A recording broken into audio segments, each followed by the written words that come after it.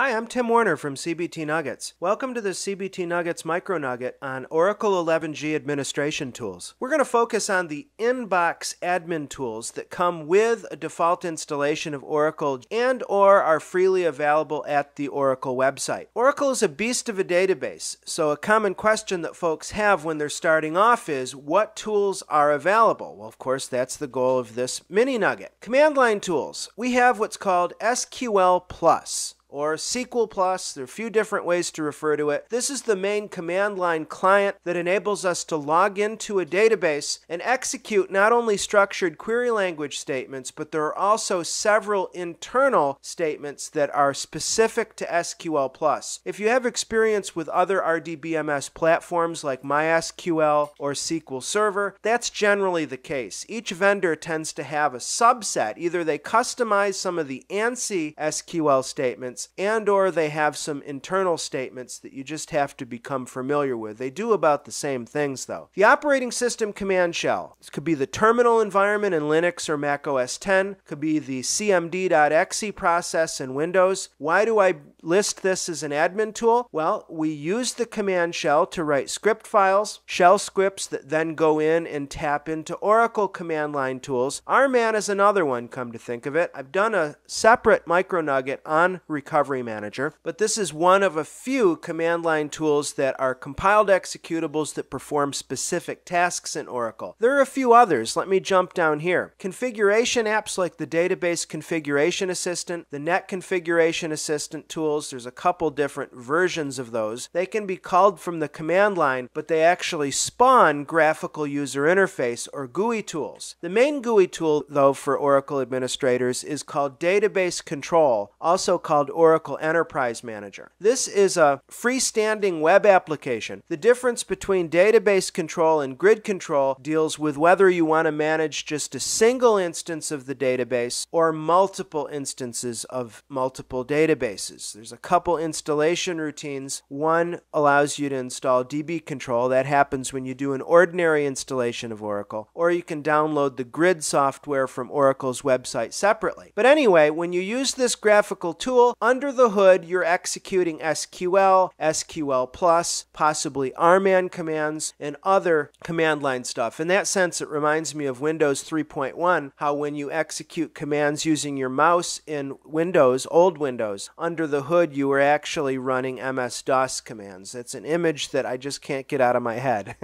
Another mainline GUI tool is Oracle SQL Developer. This is a Java desktop application, thus it needs to be installed locally on your administrative system that gives you access, yet again, to all of your Oracle admin tools, and it makes calls under the hood using various APIs. I'll show you in our demo briefly those configuration apps that enable us to set up Oracle Net, or the network configuration that Oracle uses, or DBCA that we use to create and modify databases. Finally, just a quick nod, there are several third-party admin tools that have devoted followings. Some examples would include Toad and Navicat. Those are probably the most popular, but there are several others. Some proprietary closed source, others open source and free in that community. Now let's hop out into a live instance of Oracle and we'll take a brief look at some of these tools ourselves. Now I want you to understand, friends, that the tools I'm about to show you are available in any platform of Oracle. I just happen to be running a Windows system here, but it works the same way if you're on Linux or Mac OS X. So please don't feel that I'm being partial to a specific host operating system platform. If we fire up a terminal prompt or an administrative command prompt, we can get to SQL Plus pretty easily, assuming we have the Oracle home/bin directory in our search path. As you see, I've been working in RMAN. That's a separate tool that we can get to in the command line. It's used for backups, restores, and restorations. I'm going to exit out of that, clear the screen, and we'll start the SQL Plus client. There's various ways to log into SQL Plus. For full info, I would suggest that you check out my CBT Nuggets training course on Oracle Database 11g DBA1, where you'll learn the full syntax. We can type help index to get a run of all of the internal commands available in SQL Plus, and of course we can make calls using SQL itself, using traditional ANSI SQL syntax. If we fire up a web browser, we also have database control, also called Oracle Enterprise Enterprise Manager, and this tool gives you access to all of the features, really, of a particular installation of Oracle, a particular database. We have dashboard screens, we have just pages and pages of links. In some ways, this is reminiscent of the Microsoft SharePoint server interface, actually, as far as that goes. But that's our main GUI tool. I've installed Oracle SQL Developer on this system. As I said, this is a Java tool. It's a desktop application. I'm running a slightly older version here. I'm running, let's see, looks like version 2, but you can get version 3 from the Oracle website that has additional features. In particular, Oracle has finally included RMAN functionality in SQL Developer. And I have some stored connections over here. I'll make a connection as sys. One of the neat things about SQL Developer, among many, is that it gives you, well, a graphical view of all of your schema objects. It gives you the ability to save your work. There are several elements of an integrated development environment, or IDE. You can do breakpoints, step into PLSQL code or SQL code. There's versioning. There's a lot of unit testing. I mean, the list goes on. This is really a robust tool that's worth your while. Note that you do have to have the Java runtime environment installed because it is in fact a Java application. Finally, you have those GUI configuration tools like I mentioned before. You can get to those through the Start hierarchy in Windows. This is a little different between Linux and Mac OS X. You'll have to just know the command line names for them in that environment. But the two main ones are Net Configuration Assistant and Net Manager. The difference between these tools is their approach. They both allow you to customize Oracle Database Network parameters, what's called Oracle Net. The Configuration Assistant walks you through things like configuring listeners, naming methods, net service names, and directory usage, whereas the other tool, Net Manager, assumes that you know directly what you want to do. Let me just fire it up really quickly. See? And you can just drill directly into your listener and your naming parameters and make changes that way. But still, it's cool because you don't have to modify, for instance, the listener.ora file in a text editor. This gives you a much more friendly way to make and commit those changes. So there you have it. I've shown you the basic administration toolset in Oracle Database 11G. I hope that this has been informative for you, and I'd like to thank you for viewing.